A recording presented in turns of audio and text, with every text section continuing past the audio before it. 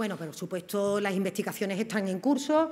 Anoche se levantó el secreto de sumario. Por tanto, hoy, como el resto de los medios, tendremos ocasión de poder saber el alcance de esas investigaciones y, por tanto, lo primero que hay que decir, y también yo creo que es compartido por todos, repugnancia y repulsa total a cualquier actuación que en momentos de pandemia donde se moría la gente haya podido aprovechar la coyuntura para enriquecerse.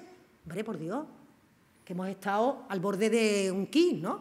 Y que haya gente que, aprovechando esta situación, pues haya intentado atesorar patrimonio o enriquecerse, toda la repulsa por nuestra parte.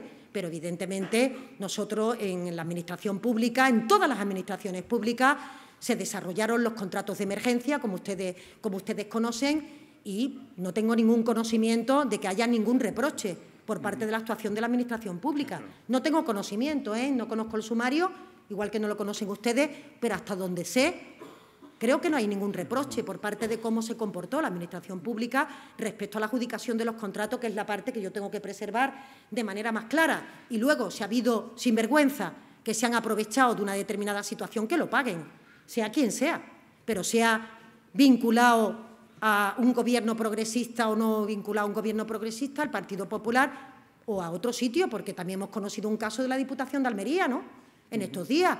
Y yo no he visto que en el Congreso de los Diputados se coreara por la bancada socialista el nombre de la persona que ha sido el que ha tenido las mordidas o que ha tenido las ventajas en la Diputación de Almería, por si a alguien no se le olvida, gobernada por el Partido Popular.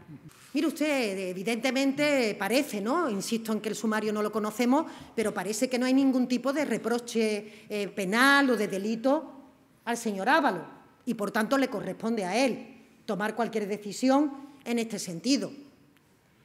Yo sé lo que yo haría. Yo sé lo que yo haría. No puedo decir lo que el señor Ábalos quiere hacer o va a dejar de hacer. Yo sé lo que yo haría. ¿Y usted dejaría el escaño? Usted sabe lo que yo haría.